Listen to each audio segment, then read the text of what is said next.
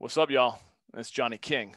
Johnny King with the Johnny King Show. Thanks so much for joining me, and I'm stoked to have a good buddy on with me, Ryan Schumacher. What's up, buddy? How are you? I'm great, man. How you doing, Johnny? I'm so good. You're coming in from Nashville. Good old Nashville. Yep. Yes, sir. A little west of the city, out of the buzz of Broadway, but pretty much Nashville. Oh, I love Nashville. It's such Yeah. I would consider. I got a lot of friends there, and just beautiful to. I love all the music. Really, that's the thing. I love the music. Yeah. We've been here coming up on 2 years, August 1st, and we still go down to Broadway, whether my wife is playing music once a week on Broadway, or we just go down like tourists almost still and listen to it for an afternoon, walk around and just let it rattle off our heads. Oh, it's so cool. It's so cool. Yeah. You moved to Nashville a couple of years ago from where? You're like from Michigan, Detroit, Michigan area. Yeah. So we upgraded. I was gonna say you traded up a little bit on that one. A little bit. In terms of the weather, at least, Yeah. Dude, Michigan is gorgeous in the summertime. It is. Somebody actually asked me out in Oregon this past week. They said, how bad is Michigan? I said, from May to September 30th, it is one of the most beautiful places, and the people are happy and they're out on boats and playing golf, hiking, and then that all kind of changes for 6 months. But it is. I really can't say anything bad about it. It's just a better move to come down here. Oh, totally. Yeah. Well, I love how we connected through a mutual friend. Yep. Just thought that we'd vibe, and we certainly have. I wish you lived closer because we probably hang out a lot more. Oh, for sure. But I love hearing about your story, and what I want to get into for the listeners and the viewers is not only your journey through sobriety, alcohol, all the challenges came with that, but also this amazing aspiration of becoming a pro golfer later on in life. Yeah. You don't hear as often, so I love your approach to that. So we can get all into that. So why don't you tell those that are listening who don't know you just a little bit more about, what you're up to, just kind of the 30-second elevator pitch on Ryan. Yeah. So my life on a daily basis consists of sort of several priorities, and they all kind of intermingle and trade spots on a daily basis. But, we have a little bit of property here. So we have 3 dogs, a cat, and 2 goats, and probably another animal coming soon of some sort. And that, and then my job, which is selling dental devices, which I just love. It's new. I just started March 15th.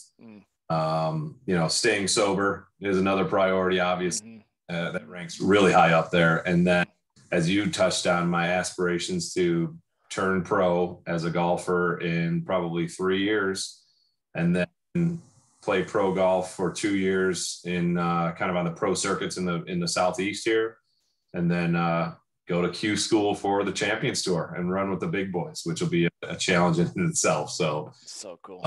Yeah. So we have a great time out here. No kids. So we certainly keep busy with all the other things going on, but we do love that we can kind of at the drop of a hat just take off. And we just went out to Bandon, Oregon to play golf and see family and things like that. So that's kind of the rat race that I live in. It's phenomenal. It's adventurous. I love it. It's fun. Yeah. 100%. Yeah. It's cool that I've connected with you, right before you become, the greatest golfer of all time. Let's hope so. At least post 50. Yeah, exactly. I love it.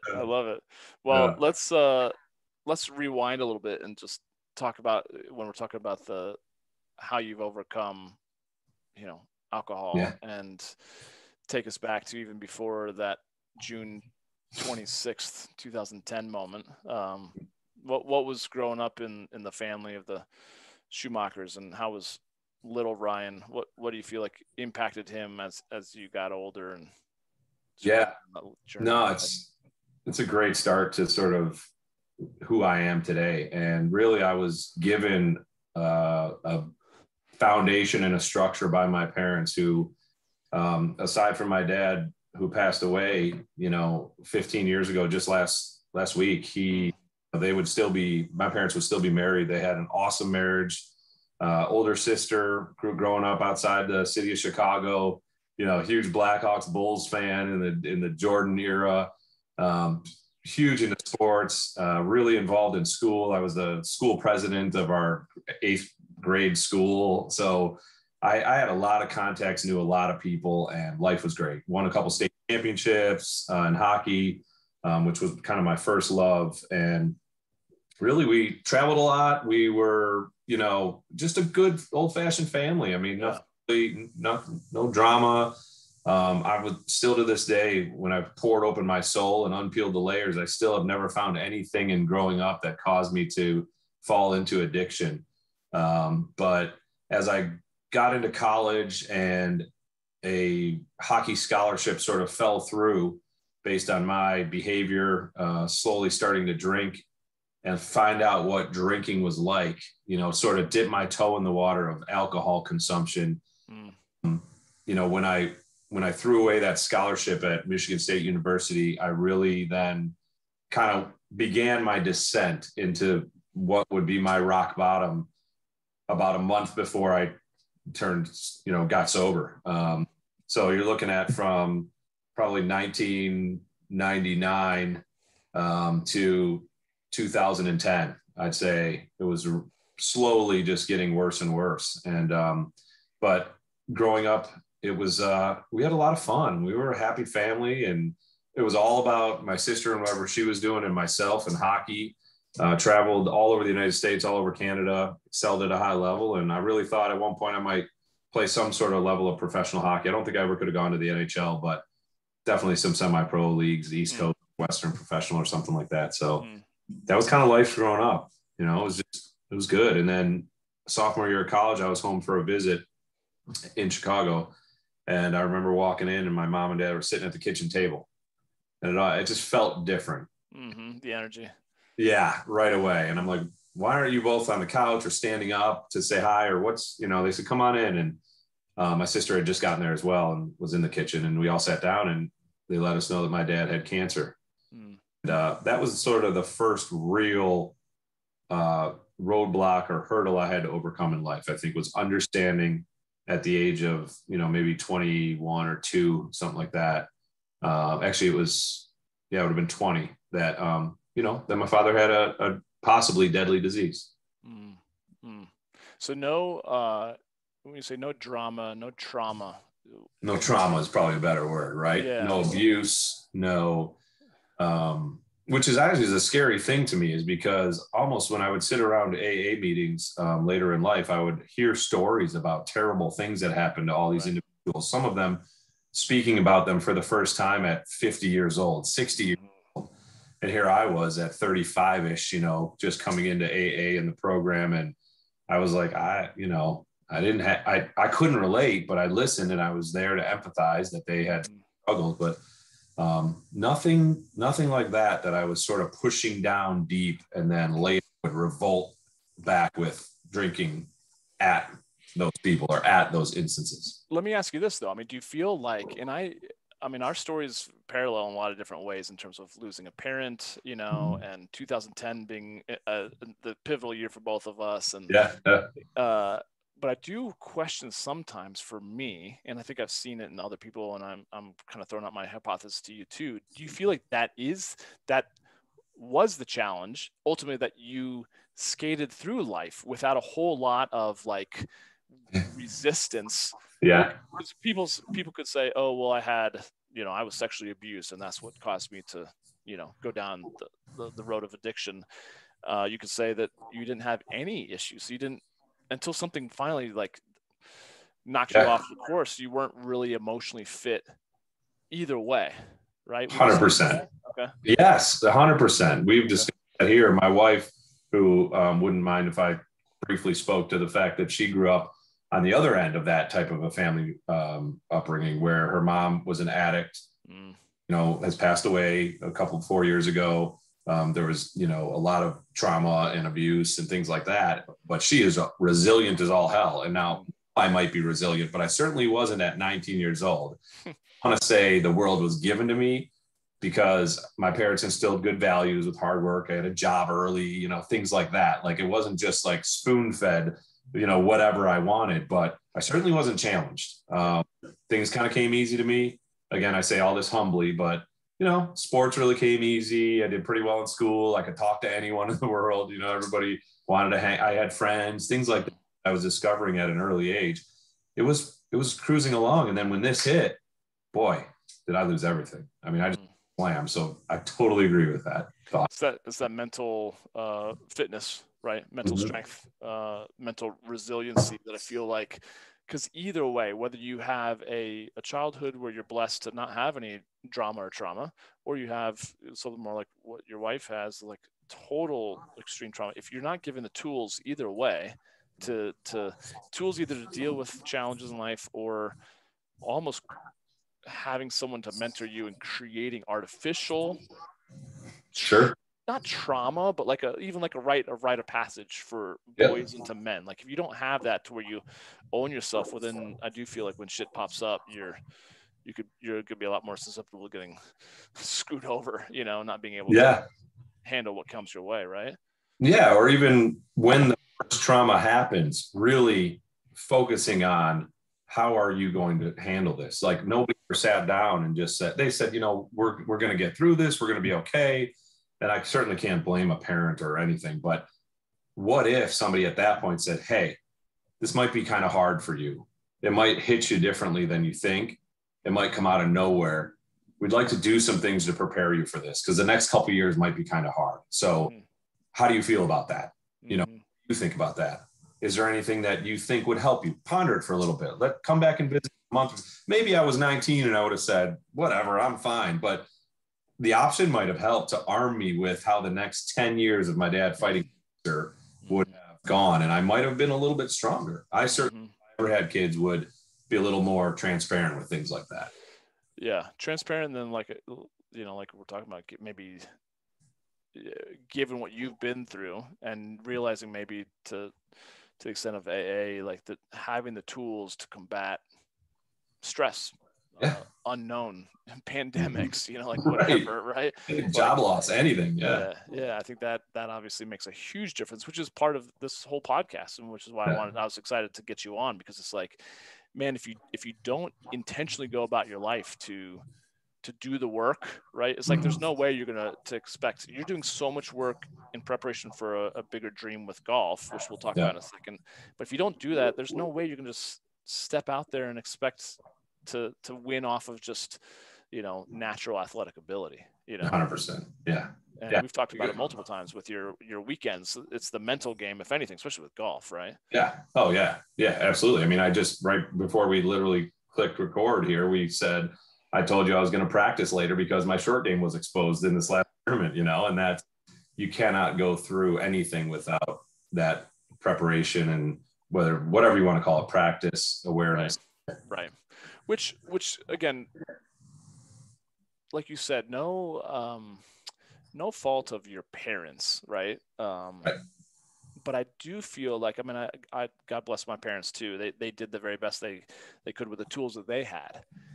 And yet there is a part of it that was like, I wasn't prepared, not to put it all on. I got to full responsibility, but you're a youngster, you're winging it, and so even more reason to have men like you and I and other guys who can maybe see those opportunities with future generations or with just our loved ones to say, hey, you know what?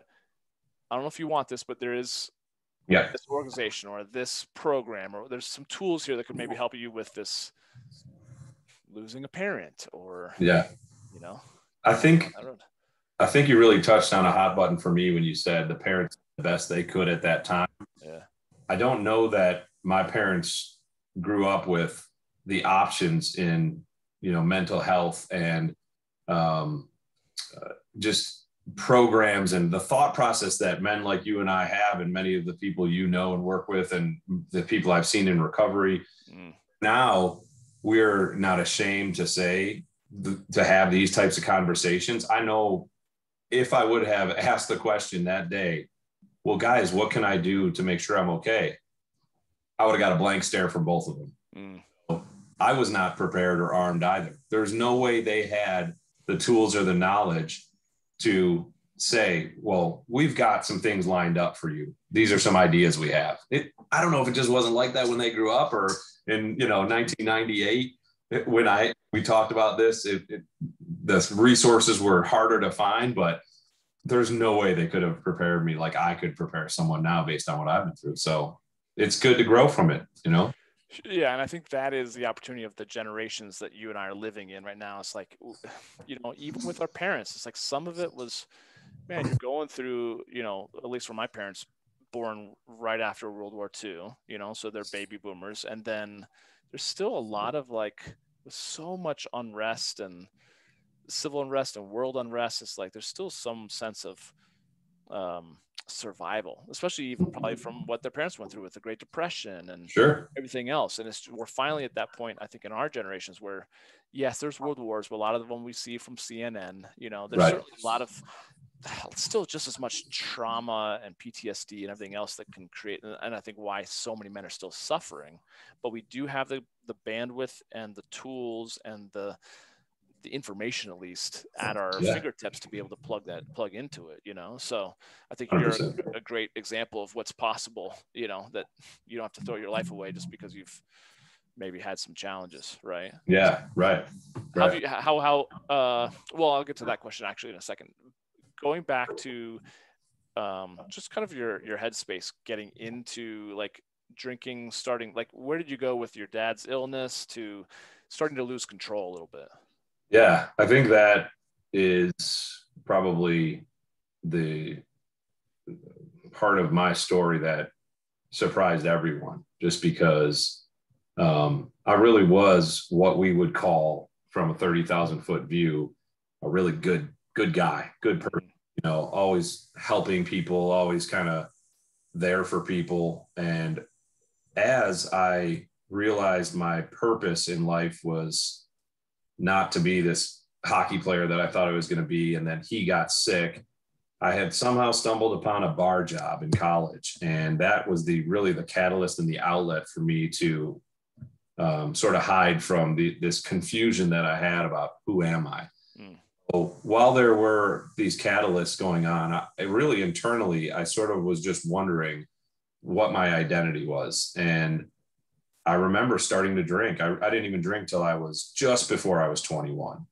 And just like many other people that are quiet people maybe during the week, but have drinks on the weekend and come out of their cell and dance, I was that guy. I mean, I had gone from knowing who I was going to be to finding my identity in alcohol. And I worked at a bar. I knew everybody in town. My ego started to get so full of myself. I may have been kind to people, but inside I thought I was so cool, just because I could get into any bar I wanted to and get free drinks and, free food. And I mean, I ended up, really doing some damage with my, my skill, like my school, just my and everything. And I had to get in-state tuition and then pay for it myself. So I went into some debt. And before you knew it, I mean, I was drinking, 5, 6, 7 days a week, oftentimes till 6, 7 in the morning after a work shift. And that just became the norm. And it took me 10 years to get out of my undergrad. And after that, I took a little bit of a break where I collected myself and sort of got a job, and, well-paying job, and for fresh out of school. And at about 30 years old, when I was just starting to pull it together a little bit, my father passed away. And I just went off the deep end. And I'll never know to this day, as much as I've soul searched, if I drank because I was so lost and sad that he was gone, or if I just used him as an excuse to hide deeper into my confusion of who I was. It was one of those two, and it was hard. Yeah, I mean, that was going to be one of my questions. Like, what was really, the driver behind the drinking? Was it just pain? Was it distracting? Was it part of just the lifestyle and it was fun? Like what? A little, just something. Yeah, a little bit of all that rolled in together, to be honest. If anybody, hears this or has gone through real recovery and real alcoholism or addiction, for me, maybe they can relate, maybe not, but once I started down that train, it was going to take a lot to stop it. Every day ingrained more and more into myself that that's who I was. A drinker. That's what I did. I wasn't the guy who was the hard worker or the father or the husband or the guy who helps his neighbors out.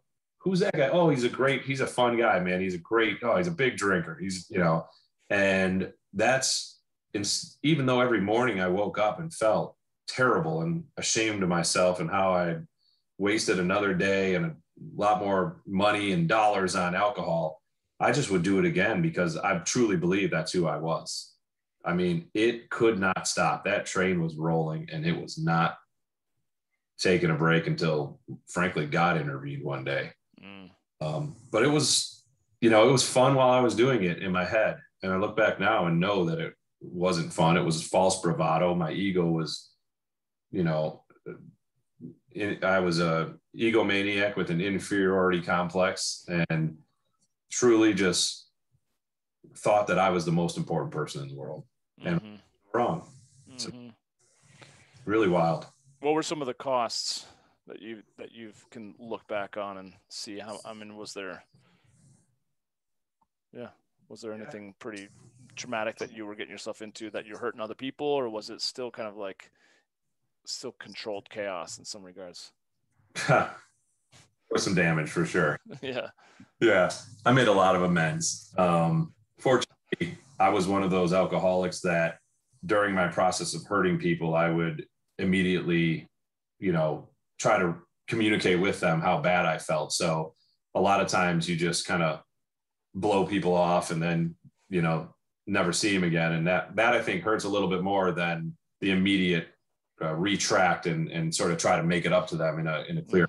But I lost a job early on. That was a really good job. And they had worked with me for several months about trying to just get me help. And aside from saying you have a drinking problem, you're an alcoholic, they tried to get me to talk to different people and get help and therapy. I was married, and although I don't believe that we were the right fit long term, this obviously played a role in it. I wasn't a clear head. I was in the hospital once for 7 days. So I started to lose my health, my pancreatitis. My pancreas was shutting down. And the doctor actually looked at me one day and said, "You have to stop drinking." And I said, I'll be happy to take 90 days off. And he said, "I can't talk to this kid." And he walked out on me. And, I told him to F off on the walk out. I was like, who is this guy? He's supposed to be a doctor. He's supposed to help me. See that I was being a little irrational with the 90 thing. I 1 year I made $14,000. For the Social Security statement. And it was like, I was climbing towards $100,000 at a pretty young age thinking, oh, I'm going to do that. That's a goal. I think a lot of people have that goal right there, right? They say, oh, I want to make six figures one day. So I came out of school thinking I was going to do that. And then all of a sudden I saw it going down to 30 and 20 and 14 one year. And I thought, wow, you've really thrown everything away as far as your career. So many things that I, can't even, there's so many little things that really, I can't even explain in an hour or 45 minutes about how bad it really got. The worst one was probably, being growing up playing hockey, my mom, huge Blackhawks fan. My dad's one of their first date was at a Hawks game. The Hawks finally make it to the Stanley Cup finals in 2010. And that was probably in May sometime. And I buy my mom tickets to go to game one in Chicago. So I told her I'm going to come home Friday night and go to her house and we'll drive to the game together and I'll bring her back that night. Well, Friday night comes and I don't show up. I just don't show up. From Michigan, driving all the way to I just don't come. So the next morning I call her and I'm like, hey, I'm really sorry I didn't make it in, but I'm going to leave right now. I will be there in 4 or 5 hours. I'll pick you up. We'll go to the game. I didn't show up again. So I think I texted her around game time and said, I'm not coming. So there's my mom, 70 years old at the time with her Bobby Hull Blackhawks jersey on, waiting for me to show up and whisk her away to the game. And I just no-showed her 2 times. And that was probably the worst thing I've ever done, believe it or not. It's not like I, was running around driving drunk, running into people, getting arrested or anything. But I think just to do that to my mother, who had given so much along with my father to me my entire life, that was one that I think really kind of jarred me that Sunday. Yeah. Yeah. I think sometimes too, when we're doing a lot of those, those things that you mentioned, like drunk driving, and maybe breaking shit or beating, getting into fights. And again, sometimes, not really. I'm sure there's plenty of people that do that and they don't, that's not enough to even, that's not enough to get them to ground zero, Mm-hmm. But I do wonder if I were in that situation for you too. It's like, well, it's not that bad. I'm not doing those things. You can rationalize away making change because it's, you're a good drunk, or, yeah. I don't know. I didn't fight anyone. Yeah. So I don't know if you ever thought of those things, but what was it that eventually, what was that God moment, that June 26th, 2010 moment? Yeah. I was dating a girl, a really, really great girl who had a 3-year-old daughter. And, we weren't by any means in a phenomenal relationship or anything, probably because I was an active alcoholic, so I'll take all of that. I mean, a really great person, but it wasn't like we were meant to be by any means or anything. And I had gotten involved in helping take care of the 3-year-old daughter here and there, even car seat in my back seat, and really felt a responsibility, sort of like I was on a roll and I was going to sort of come out of this hole. And, right around that time that I bailed on that Blackhawks game with my mom, it was getting close to, me sort of losing that stranglehold I had on sort of that last piece of responsibility of feeling like I was maybe making a difference in a child's life somehow. Mm-hmm. Went out drinking one night and continued to drink for 2 straight months every single night. And the night before I quit drinking, I was supposed to meet this girl out for her birthday. And I no-showed her in typical, alcoholic fashion. And the next morning she called me at 9 a.m. and said, "Hey, can you come up to the hospital? My daughter's in the hospital. And she just has a urinary tract infection, but she's asking for you. And as much as I hate to make this call, because I never want to see your face again, can you come up here for her?" And I said, "Absolutely." So I jumped up out of bed, hungover as all hell, and went up to the hospital. And this poor girl was bawling her eyes out, red-faced. She would not go to the bathroom to give a urine sample. And we're all trying to get her to do that, so much so that they pinned her down and tried to give her a catheter at one point. And she's screaming and kicking, and that wasn't working. So they stopped. And as I'm watching this from 10 feet away, I'm thinking, this poor girl is in such pain and angst right now. And I feel much the same, although I'm a 34-year-old man at the time doing that to myself. Right. And something just kind of hit me. And they said, "Let's stop. Let's take a break." And they went out of that room and everybody left the room. And I'm sitting in there by myself. And I hadn't been to church in ages. And well, not true, actually. I had gone a little bit to a community church recently, but I hadn't been really engaged in God in a while, religious or non-spiritual or non. And out of nowhere, I had a complete sensation of joy, happiness, and freedom. And I could breathe, and I had physically no more shakes for the moment. Internally, I saw a life that's the life I'm living right now. Mm-hmm.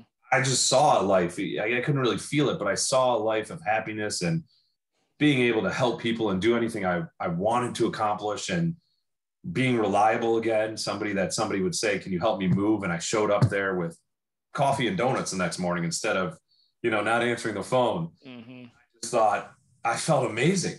Mm. It was like 30 seconds or a minute. I don't know how long, and then boom, it was gone. Mm. It was gone.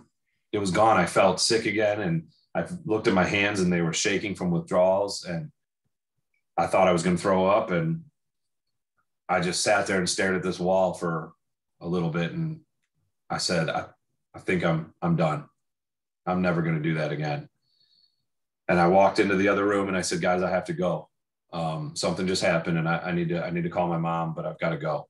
And she said, see you later. And I called my mom and I said, I don't know what happened, but I think God just got into my soul and said, you're done. Mm. Enough is enough. And she said, well, then why don't you ride it? And that was the last day I ever took a drink of alcohol. That's amazing. Coming up on 11 years next month. Wow. I don't know, man. It was absolutely unbelievable. And there's some more twists to the story, but I never had a drink and I did a drug or, I really was never into drugs. So that wasn't a challenge. But I had planned to never drink again. And about 3 months later, when I was really kicking butt, I said, well, maybe I'll do this for 2 months. And then about 4 months total, I said, well, maybe I'll just do this a year. Like, I'm feeling good. I'm dropping weight. I had gotten a new job. I was making 60 grand salary. I was like, I'm getting back. And clearly my road to, falling off the cliff was already twisting and turning towards the bottom of the canyon. But a guy one morning at 7 a.m. pulled me aside and changed my life. And, I ended up going to AA and I really feel like that saved my life. Why so? I know that the thinking of humans, at least this human, is not, it's hard to continue the same passion that you have in one instant when you feel the most powerful you do. No matter what it is, for me, I might be so motivated at this very second, but to keep that for the rest of my life, how could I uphold that? Mm-hmm. Wasn't, because I was already planning on drinking in a year. Mm-hmm. And I was playing hockey in the 7 a.m. skate. And these guys said, what, again, humbly, they were like, what's changed in you? You're just going around everyone. You're scoring at will. And I was so proud. I was like, well, I quit drinking, 5 months ago, I quit drinking, and I'm like, they're like, really good at this, and I said, well, thank you. I said, I was drunk every time I came here before. So, I was a little sluggish. And he said, I'm 10 years sober. And I said, no way. That's cool. And I jumped over the bench and went for another shift and just didn't think anything of it, came back and he said, look, you got to come to AA with me. I said, I'm good, man. I had this spiritual moment. It was amazing. Like, it was, oh my God, it was crazy. And he's like, yeah, but you haven't dealt with what really caused you to drink, have you? And I was like, no, I guess I haven't. He's like, just come to a meeting with me. Come to one meeting. Please come to one meeting tonight. And I just said, yeah. I was deathly afraid of AA and the connotation and the stigma that came along with it. Because before I went into a group and said, I'm an alcoholic, I just used to drink too much, And he brought me in and I was shaking like a leaf. I mean, I think I was like, my name is Ryan, alcoholic. Totally. And he brought me in and I found my people and I learned how to go through the 12 steps and learned how to get rid of what was, all the shame and guilt that I had built up. And I learned how to let go of my father being gone and that it's okay. And a lot of the hurt, that I had was how I hurt people. I'm a real sensitive soul. And so a lot of times I drank because I felt so bad about anything I'd ever done, and so I got my health right and I got through the program and I read and I got a sponsor and I prayed and I got on my, and I went to a meeting a day for about a year and a half. I lost track of count, but it was like around 18 months, every single day. That was my priority. Sober. And that was it. Wow. I don't think I would have done it had I not found a group of support to teach me how to do it. That's just me, Yeah, I feel like the the companionship or the brotherhood, if you will, it's pretty powerful, you know. Yeah. Pretty powerful. So otherwise, like I agree, it's just going through it alone. Who knows? Who knows Yeah. how long it lasted, you know? I know. Who knows? I mean, I remember it was, you know, up where I come from, I went to Michigan State, and the Michigan football game is the biggest game. And I was going home to visit my mom that October. And right after I'd met my sponsor, and I was in traffic on I-94, and I thought, why are all these people at 10 a.m. on a Saturday? Like, get up, you know, get out of my way. I was still learning how to not be a man baby all the time. And, you know, and then it dawned on me, today was the Michigan State game. And I was like, I'm supposed to be there. My people are all there. I can see probably 200 or 300 friends if I just pull off this highway in Ann Arbor, go to an away game and watch, hopefully, Michigan State win, which probably didn't happen. And I called him, and he talked me off the ledge, and I just kept driving. Who knows? It could have been that day, 5 months later. For sure. Who knows? Yeah. Oh, that's crazy. That's so crazy. Well, yeah. I'm curious to switch, themes a little bit and talk more about what you're getting into now. Tell those that are listening, you know, just about this dream of yours and where it was birthed from, how you take your hockey swing into a golf swing. Yeah, it's definitely not a Happy Gilmore situation for sure. Yeah. So yeah, I'd actually quit playing golf. I'd always been around a 6 or 7 handicap. And then before, when I was drinking and playing a lot, I was like a 3. So I could play, but, when I got sober, I had a really hard time drinking on the golf course or playing golf without drinking. It was really hard for me and challenging for me to find the fun in it, because I love to drink, and, it also made me better, I thought, in my head. Like, I was relaxed and confident, which might be for some people, but not for me. So when I met my wife, she said, "Hey, do you play golf?" Me and my dad are big golfers. I was like, "I used to." She's like, "Well, how good were you?" I'm like, "Well, I was a 3 handicap." She's like, "Why'd you quit?" And I was like, "I guess I just couldn't, I wasn't having as much fun out there." She's like, "Well, we gotta play." So she probably regrets it now. She took me and the hook, just their claws got right back into me. And so I think I have a little unfinished business with never finishing the hockey career out the way I wanted. With us not having kids, I really, I need more. Like, I love excelling at my job. I'm like always, trying to be the top salesperson like that, but I need more after work. And so I slowly started getting back into it. Tournament golf, and I got to a +2 handicap, scratch golfer, then a +2. And I just said, you know what? I'm going to turn pro, and I'm going to go to Q school at 50 years old for the senior tour. I'm 45 in a month and a half. So, I'm only 5 years away from that. My health is good. I've still hit it further than the 20-year-olds at our course here. So it's not the distance. It's going to be the head. I've really just decided that this is my journey over the next 5, 6, maybe 10 years. I'm going to give it a shot. So I'm pretty pumped to make a run at it, but I'm facing my doubters for sure, who are telling me there's no chance. And honestly, I wish I could hear it every day, because all it does is motivate me to out on the tee one day at a senior event thinking I'm here, Yeah, that's pretty sweet. So, well, I think maybe you touched on it a little bit, but what is that real driving force for why you're doing this? Because I follow you on Instagram, obviously, and social media. You're out there, you're busting ass all the time. You're taking your hacks. Like, what's really, you said unfinished business, but what else? There's got to be someone else that's really driving you to go to the extent that you're doing and spending money to travel everywhere and playing tournaments. It's a cool dream, but what's it is. It's really fun. I think I've got this sign right here that says that I made at like a kind of like an artsy, instead of like it's called board and brush. Instead of painting with a twist, you can make rustic signs. It says, "Half the dream is chasing it, and don't ever quit." My motivation to continue to do it is that this is part of the dream for me, is the grind.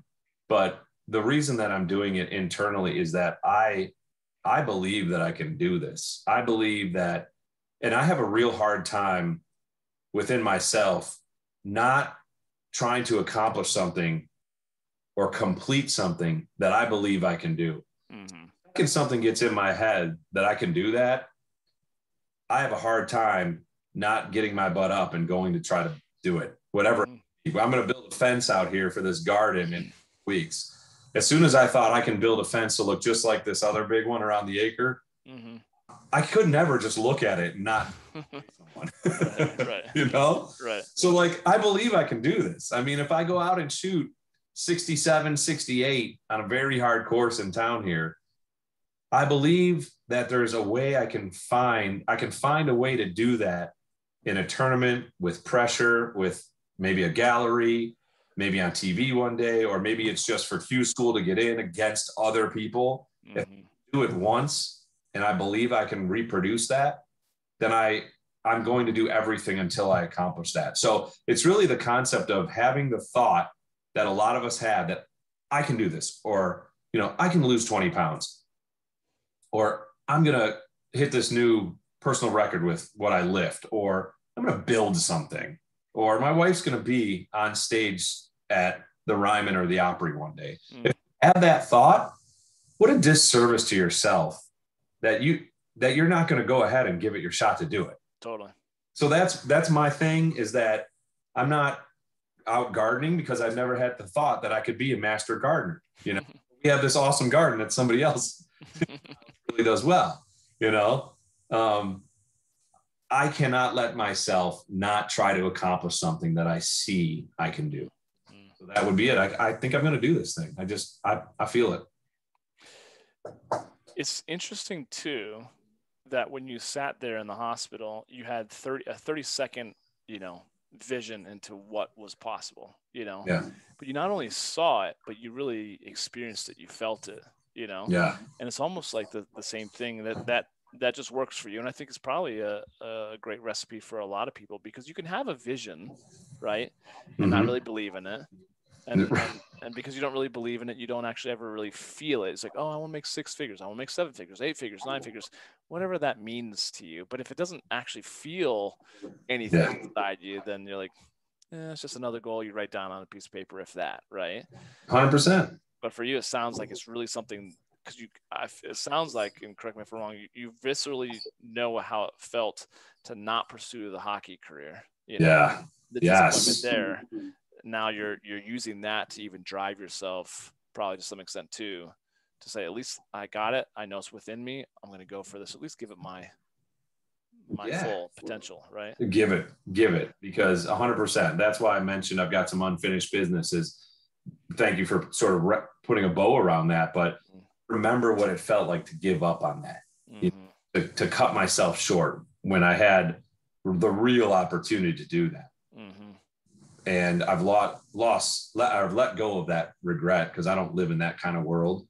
But I'm not going to say I didn't have that regret before I learned how to process those types of things through AA. And absolutely, I mean, for me, I take all of those lessons, all that pain, and I spin it and put it into something positive. And for me, at this stage of my life, which who knows could change, I'm putting it into sort of an extra dream of, you know, playing on tour. I also believe that at that point I can leverage some of my, you know, far be it for me to say this, but I'm going to say it anyway. Maybe I gain enough followers on Instagram or notoriety if I have a story about the sales guy who made it to the US Senior Open qualifier, mm-hmm. that I can then influence some other people with this recovery and sobriety thing. Because step number 12 is to give back. And so if I'm giving back, then I'm not completing the 12 steps. And so there's a piece of me that down the road wants to help the masses with recovery and show them that if you can be sick in the hospital with pancreatitis, no job, you know, coming out of a terrible stretch run, some debt, making, you know, no money, bailing on people like your wonderful mother for a Stanley Cup game, drink, then you can turn that into whatever I become, even if this version of me, which is a sober man, then y'all can do it, whoever's out there struggling. Yeah, no doubt about that. What would you say to those that may be listening and are struggling with some form of addiction?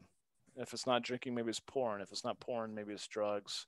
It could be so many different things, right? It could be a work addiction for that matter. But what would you say to any one of those who are listening who maybe haven't had one of those spiritual moments? Yeah. You know, and they're like, oh, that would be nice if I had that to really motivate me. Like, of course he did it because he spoke to God, you know, but yeah, I don't have a connection with God, or I don't feel like I got anyone who's got my back. What would you say to anyone who might be struggling and listen to that? Yeah. I love that question. I've gotten that many times because that, in AA, we talk about sort of spiritual experiences and spiritual awakenings. I sort of had a spiritual experience first, and sometimes people have them in different orders, and sometimes they don't have them at all because they don't believe that, and that's 100% okay. So to those people who are struggling, I still think that from all the people I've helped, the people I've counseled that have called me back from college and old jobs that I still get phone calls from, they track me down and so, hey, I need to talk to you. I always know what it's about. It's not about my golf game. It's about they need help. Whenever I've talked to anyone or listened to anybody, I think my addiction was so bad that I think God needed to jump in and tell me, hey, dude, I'm stepping in, bro. You need to stop. Tapping you out. Yeah. Yeah, I'm tapping you out. But I will tell you, if I'm honest with you right now, I knew that I had that problem long before that spiritual moment I had for 30 seconds. I knew that I had an issue, whether it was a friend who said something or just me looking in the mirror. And what I encourage people to do is to not wait for that glaring sign from some higher power being, or the policeman with the red flashing lights behind you, or the husband or wife who says, I'm leaving. I just encourage you to think that if you have that feeling that you have a problem, reach out. That's the biggest thing. Because as it showed with me, if I didn't go to that AA meeting that day, I could sit here and tell you right now I was going to drink again sometime in my life. I already had a plan to do it around a year. So as much as God was awesome, and he knows I thank him every day, even he couldn't do it. I was about to bail on that. Yeah. But what kept me in is a program, a structure, a support group, fellowship, reading, whatever there's different combinations here. I mean, there's a recommended program, but you can do a bunch of things, Yeah. I would just encourage, if anybody's listening right now, if anybody's having that problem, find me on social media. I'll listen to you. I'll pick up the phone at 3 a.m. I do. I always have. That's awesome. And just make a call somebody, email somebody. There is somebody on another line that can walk you through not having a drink for 1 24-hour period at a time. That's it.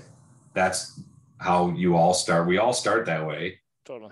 Like, it's not like, let's be clear, that moment was on a Saturday. It's not like, or on a Sunday. It's not like on Monday I didn't want to have another cocktail. I was shaking and withdrawn. It's not like Wednesday I wasn't like, ooh, it's hockey night with the boys. I'm in the locker room. I want to have one.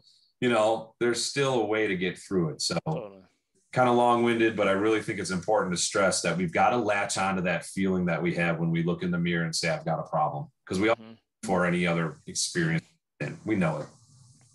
That's interesting too, because excuse me, I've talked about this story, and I'm not going to tell the whole thing on a previous podcast, but just we were really good.